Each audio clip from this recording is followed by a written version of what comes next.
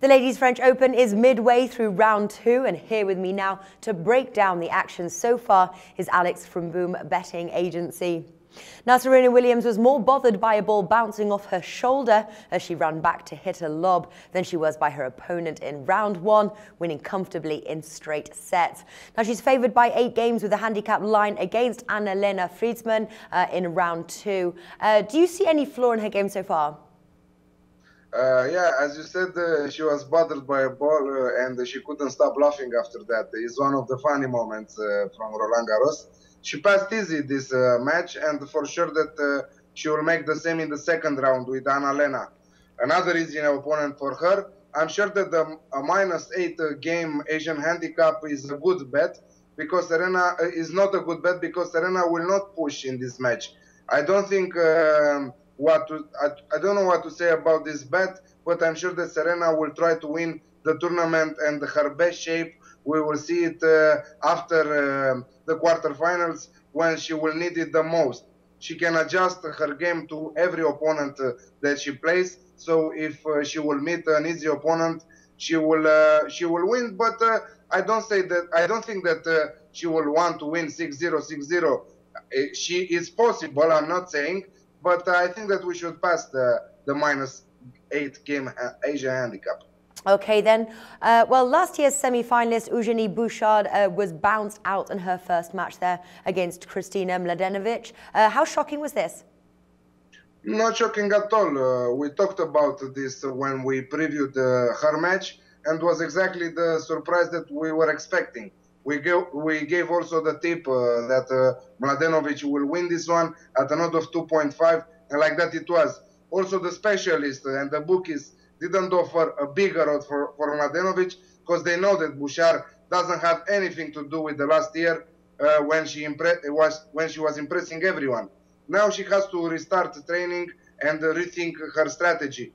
Her shape right now is of a player from 60 to 70th place in the WTA rankings. So I think that she will restart to train and to play better little by little, because also physically, also her psychology, they're not good at all, and this we can see in her matches. Mm-hmm. Do you have any other reports from round 2 to give us?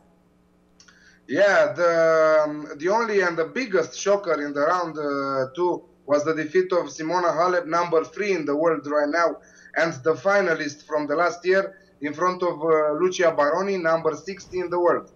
Who played that won 12 times their money.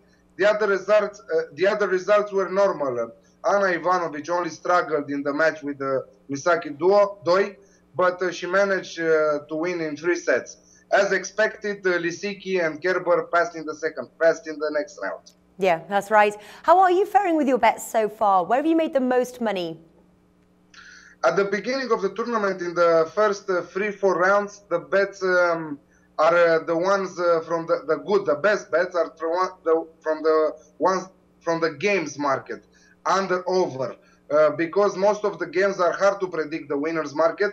The favorites usually have odds maximum at 1.2, so we are not playing that. Later on the tournament, we will have also the winners market, but now let's concentrate on under over and a number of sets in a match. Mm-hmm. All right then. Now, Caroline Wozniacki is a -220 favorite against Julia Georges. Is Wozniak a safe bet here?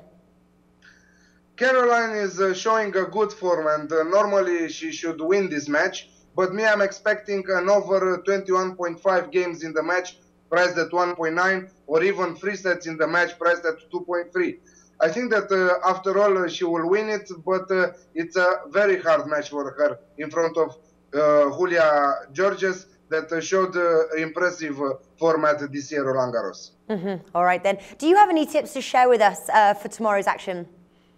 Yeah, I chose 2 tips that are coming from the winners market, because is a lot of the matches, the favorites, as I was saying, they are priced at very low odds. So my bets are coming from Kristina Mladenovic, that after she won over Bouchard, I think that she can win also over Danka Kovinic at an odd of 1.61. Mm-hmm. Another game that I'm thinking is Madison Keys, that is in an excellent form, to win over Belinda Bencic at 1.57, but it will be a hard game for her. So I see also an over 21.5 games in the match, priced at 1.9.